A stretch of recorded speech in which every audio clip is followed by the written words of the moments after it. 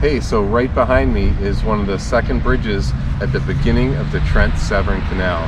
This 250-mile waterway is going to be an exciting opportunity for us to go and explore the whole canal and see how far we can make it.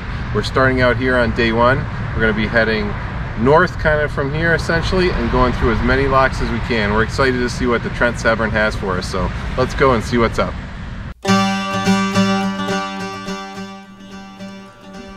Since I bought my Ranger Tug, it was always my goal to make it more than a day trip boat. I had traveled the Erie Canal, Narragansett Bay, and Boston Harbor, and now I set my sights northward to Canada. With a few months of planning and a couple of hiccups, the plan came to fruition in the fall of 2022.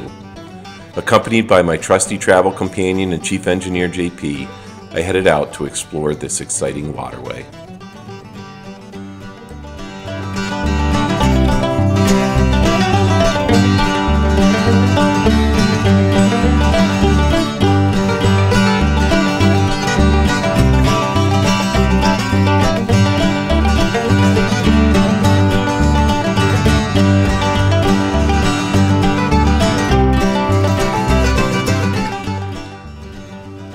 The Trent Severn Waterway is a 240-mile canal route connecting Lake Ontario at Trenton to Georgian Bay and Lake Huron at Port Severn.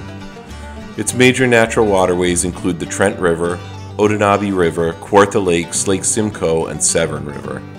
The scenic, meandering route has been called one of the finest interconnecting systems of navigation in the world and comprises an often included portion of America's Great Loop.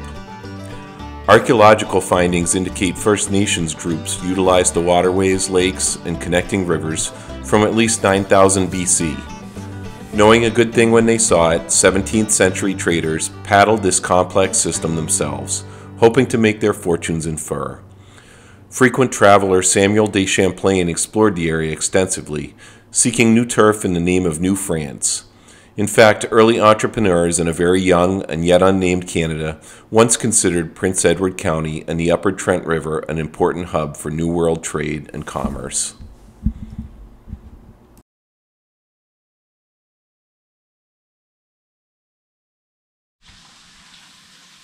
Hey, so it's the end of day one here on the Trent Severn Canal.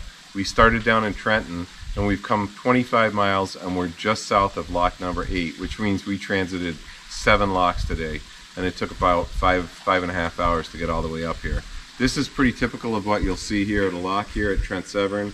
There's camping facilities, bathrooms, and obviously the lock is here.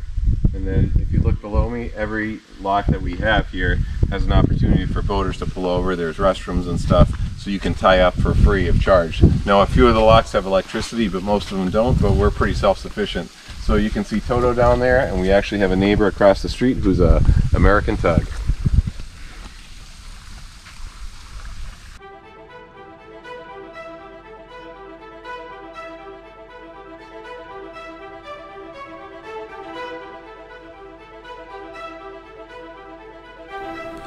Every stretch on the Trent Severn Waterway forms part of a historic navigation system that connects Lake Ontario to Georgian Bay.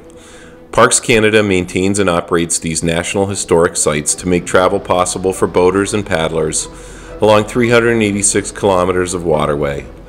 In addition to lockage and overnight mooring services, various other amenities at lock stations such as washrooms, campsites, and potable water make it easy to plan a trip of any length.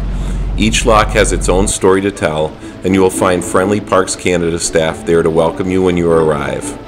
Stories are there to be made, and we are excited to head out and find out what ours would be.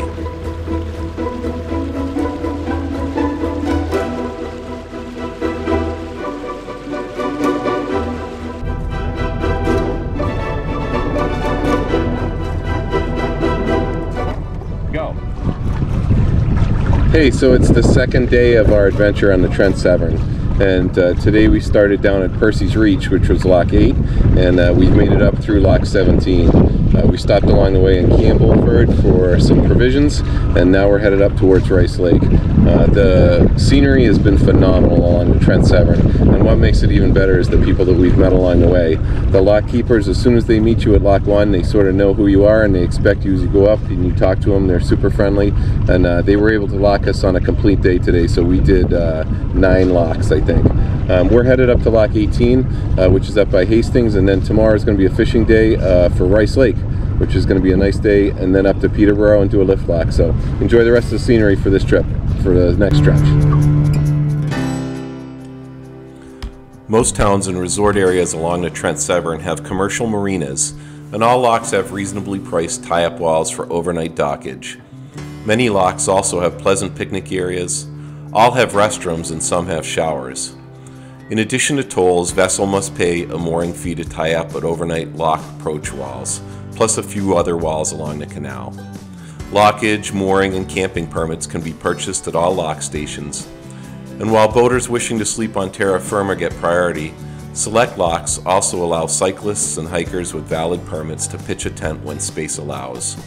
Boaters can stay put for up to 5 days at the first 18 locks, starting at the Bay of Kint entry point, and other locations impose 1 or 2 day limits.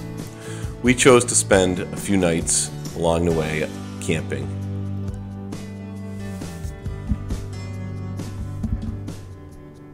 Hello, so day 3 of our adventure starts in Hastings here at lock number 18. We traveled up yesterday from lock number 8 and made it up here just south of lock 18 in Hastings. Yesterday was a pretty heavy day with a lot of locks on it, but today we're fortunate because once we pass through this lock, which is only 9 feet, we're in Rice Lake, and that takes us 40 miles all the way until we get to lock 19, which is just below Peterborough. We're excited today because today is going to be an opportunity to do some fishing, although there is a little bit of traveling too. And then after that, we'll stop in Peterborough for the night, and then tomorrow is the lift lock. So enjoy some pictures of us as we pass through Rice Lake. The canal was initially surveyed as a military land route, but the first lock was built in 1833 as a commercial venture. This connected a number of lakes and rivers near the center of the waterway, opening a large area to navigation by steamship. The government had begun construction of 3 additional locks when the Upper Canada Rebellion of 1837 broke out. This led to the government to re-examine the project, concluding that the route would have too many locks to allow for rapid movement for military purposes. They decided that the locks under construction would be completed, but the rest could be turned into timber slides. This left the completed inland section with no outlet, which business interests addressed by connecting to the route with a number of new toll roads, plank roads, and later railroads. Canada's government restarted construction in the 1880s, adding a number of new locks and pushing the route westward before construction once again halted. For many years after this, the canal was used as a political tool to garner votes from areas along the route, with little construction being carried out. It was not until just before the turn of the century that a number of political changes built up incredible pressure on the government, and serious work started once again. The canal reached Peterborough and Lake Simcoe in 1904, and the final sections were delayed by World War II, with the link to Trenton opening in 1918, followed by the link to Georgian Bay in 1920. The first complete transit of the waterway was made in July of that year. Hey, we're towards the end of day 3 here at Trent Severn. We did Rice Lake today, and then we headed up the river and we're headed up to Peterborough. The lake was a little bit windy, so we didn't get as much chance to do the fishing we wanted to do today, so we kind of made a straight cut across. But the trip up to Peterborough is really nice, as you can see behind me. We're hoping to end up there, and then tomorrow we're super excited because, as you're going to see, we're going to hit the Peterborough lift lock. So we'll talk to you in the morning.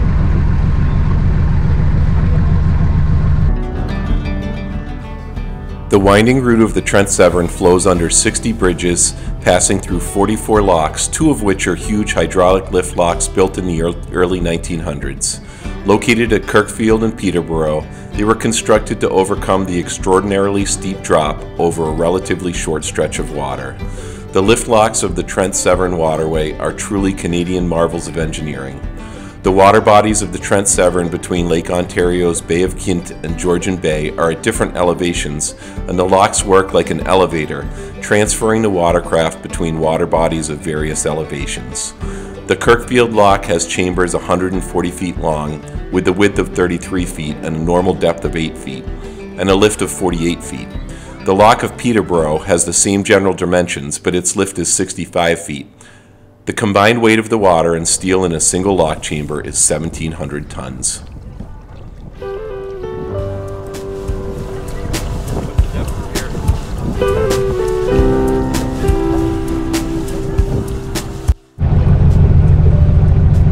Hey, so today is day 4 of the Trent Severn adventure, and it's been really a great trip. Today was the highlight of the trip of something I've really been looking forward to going through, and that's our lift lock. So we did the Kirkfield lift lock this morning, which was exciting. There's some great video. We went north all the way to Lock 26. We're on Lake Cachewanuka right now, which is just north of Lakefield. And unfortunately, because of the timing and the lock changes and everything, this is as far as we're going to make it on the Trent Severn. But we're going to turn around and head south from here. We're going to stay in Lakefield. We have a marina there for the night to get showered and changed. We heard there's a great place to eat. And tomorrow we're going to start out and we're headed southbound. So although we've been up that river, there's plenty of experiences ahead.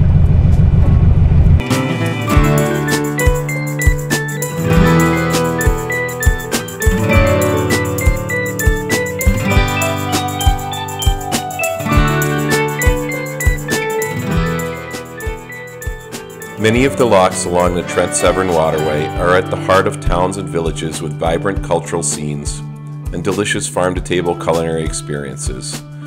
The Trent Severn is more than just a waterway. With a great variety of trails and parks and scenic driving routes along its storied shores, travelers can enjoy the Trent Severn Waterway by boat, by bike, on foot, or by car.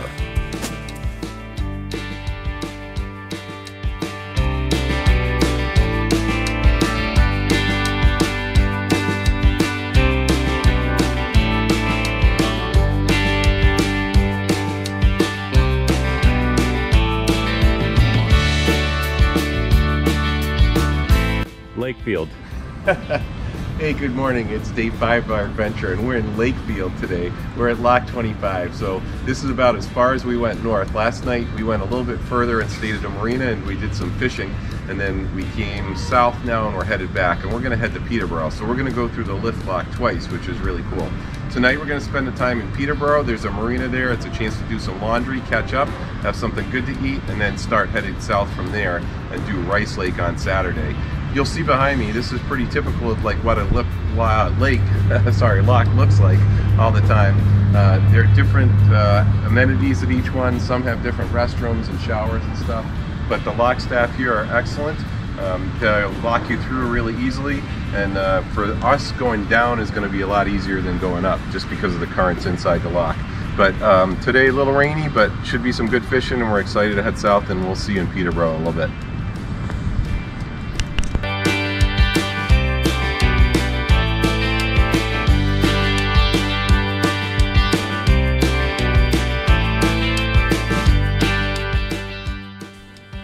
The completion of the canal and lock system aided the development of central Ontario, allowing quick and efficient goods to flow to and from the major training centers along Lake Ontario.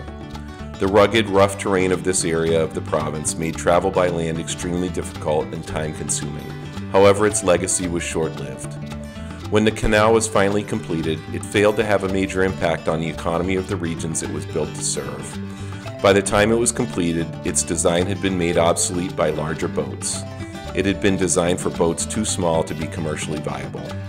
In the years that it was under construction, railways had further developed their networks and improved service, which influenced settlement patterns. By the 1970s, its usefulness as a commercial waterway was over.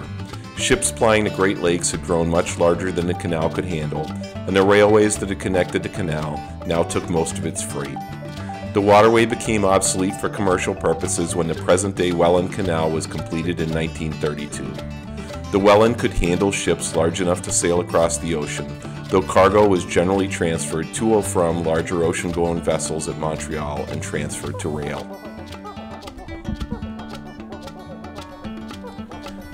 The introduction of motorboats found the Trent Severn perfectly positioned as a pleasure boating route, and today it's one of Ontario's major tourist attractions. Its passage through the cottage country, both Muskoka in the west and the Kawarthas in the east, drive thousands of visitors every year. Today it is officially recognized as a National Historic Site of Canada linear park, operated by Parks Canada. It's open for navigation from May until October, while its shorelands and bridges are open year-round. It is maintained and operated by National Park Service, Park Canada, and is now used for tourism by recreational boaters. There's a cruise line that operates the ship Kawartha Voyager, as well as a houseboat rental firm.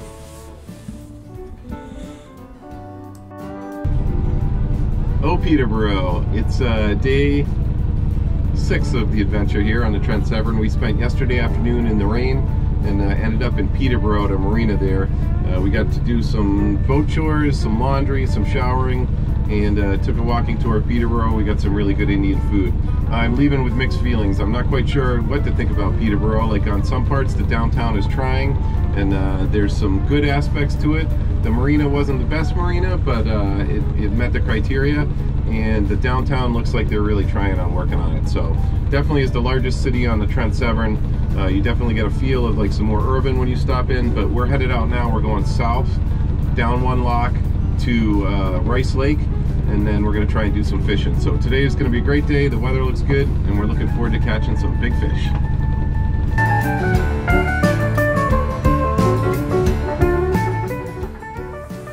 The waterway is operated by Parks Canada during daytime hours from mid-May to mid-October, and we were close to the end of the season, which is my favorite time to travel. The controlling depth is approximately 5 feet, and overhead clearance of the fixed bridges is 22 feet. Sailboats can have their masts stepped or unstepped at Belleville or Trenton at the southern end of the canal, and at Midland on the northern end. A diligent skipper and crew can transit the Trent Severn's entire 240-mile length in 6 days, because there's no Lock 33 and no need to pass through Lock 29 unless you take a long side trip. The route passes through 43 locks. We chose to take our time, to pace ourselves, and to experience the Trent at our own rate, which is the best way to do it.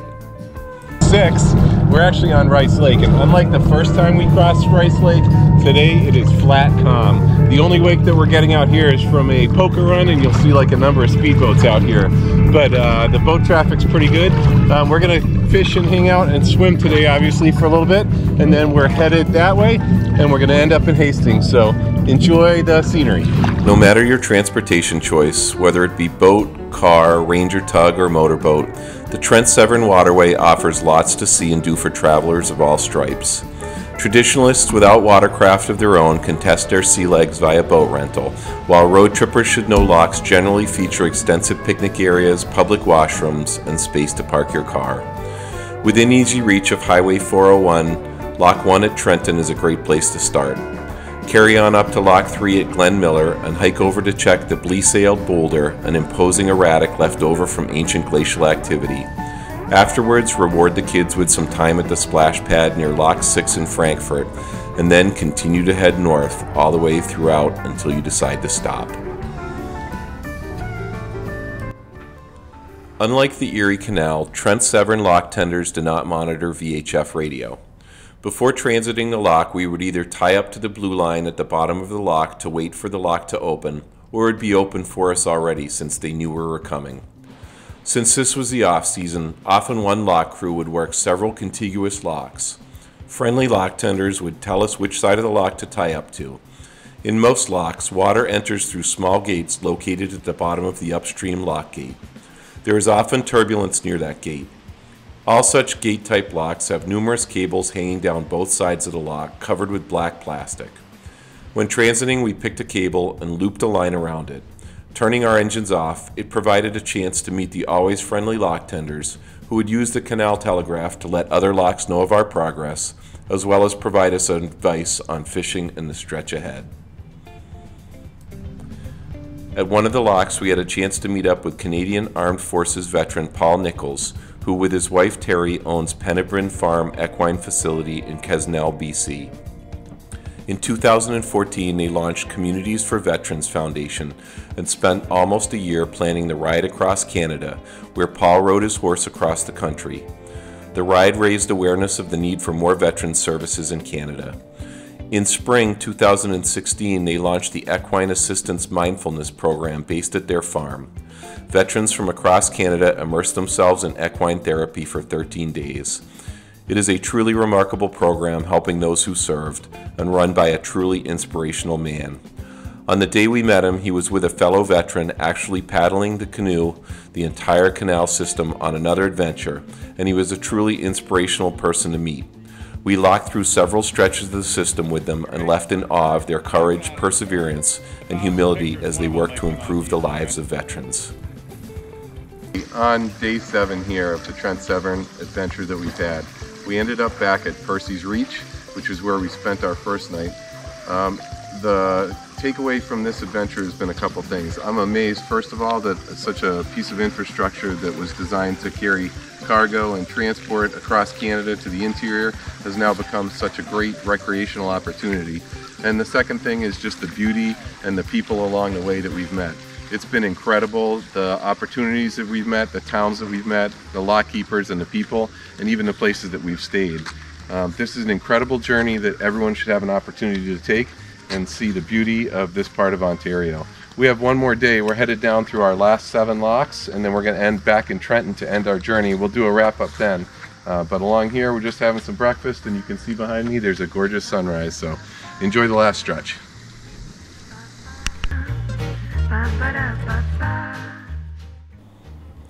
The canal we transited today almost wasn't. The realization of a dream of so many which had taken 140 years to accomplish was marred by irony. The reasons which had led to earlier generations to press for the waterway were no longer valid. The logging industry had gone into a decline, and burgeoning railway systems now carried grain and goods to the major cities, making the once visionary Trent Severn Waterway obsolete for commercial shipping. As the years passed, light traffic along the route necessitated only minimal upkeep, and staffing at the many locks was drastically cut. In fact, at one time, the Canadian Department of Transportation considered closing the waterway down.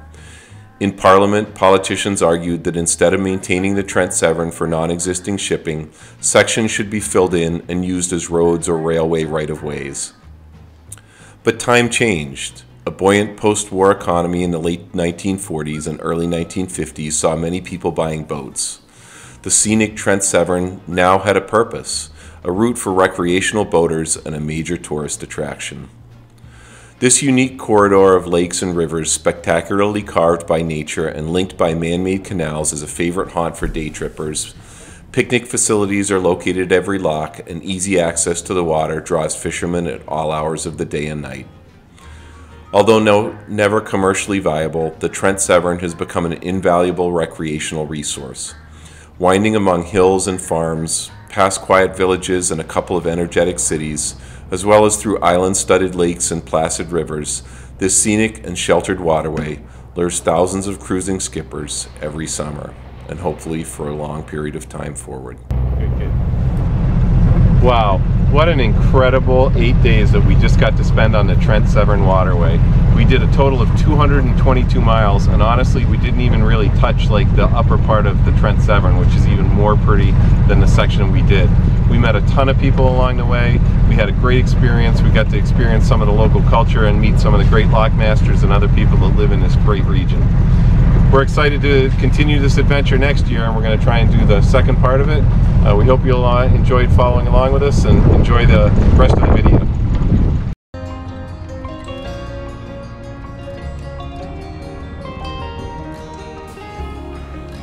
I'm so glad that I had a chance to travel the Trent and see this incredible waterway. As we wrapped up our final few hours on the canal, I thought about how this trip reflected my summer and my life. Building a canal is just a series of overcoming insurmountable obstacles that at first seem incapable of being mastered. What initially appears unachievable in the big picture can be achieved with small sections. There are ups and downs, gates open before you while things close behind us. We progress forward, northward, and remembering what we have passed over, anxious and hopeful for what is around the next bend, we remain in awe of the achievements we've completed.